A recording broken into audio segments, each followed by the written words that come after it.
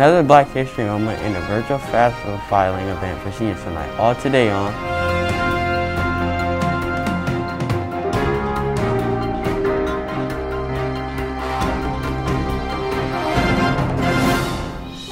Hello, my name is Doreen Hill. It's a busy time for seniors, so let's get another Senior Moments with Mrs. Porter. Welcome to Senior Moments with Mrs. Porter. Seniors, we have not talked about the FAFSA in a few weeks. Just a reminder that if you are planning to attend college next year, you must complete a FAFSA to see if you're eligible for any financial aid to help you pay for your college. And also, if you're a 21st century scholar, it is required for you to complete a FAFSA to receive your scholarship. So please, you need to do your FAFSA. The Indiana Commission of Higher Education is hosting a regional event this evening, February the 10th at 5:30 p.m. Seniors and parents, you can join this meeting by Zoom.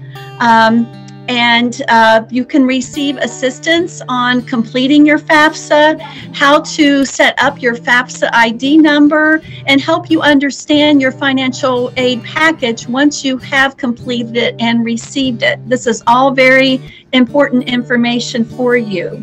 The meeting link and the password is posted for students in the Canvas student calendar on your Canvas page.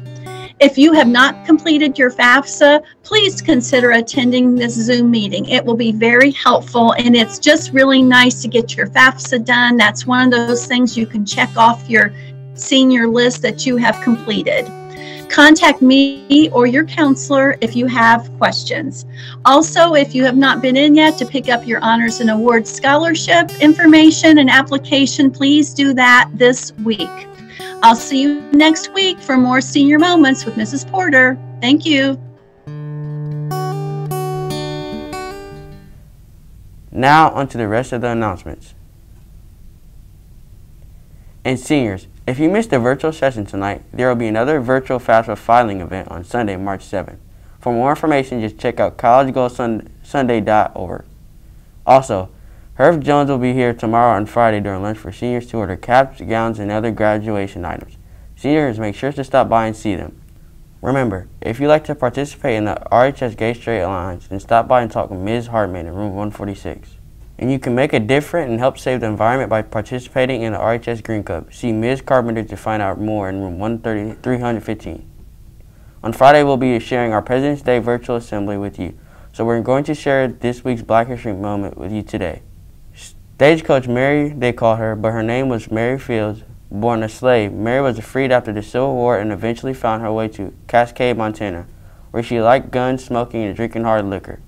She was known to be as tough as any man and eventually found her way into being a stagecoach driver, delivering and protecting the mail. That made her the first ever African-American woman to be a star route mail carrier.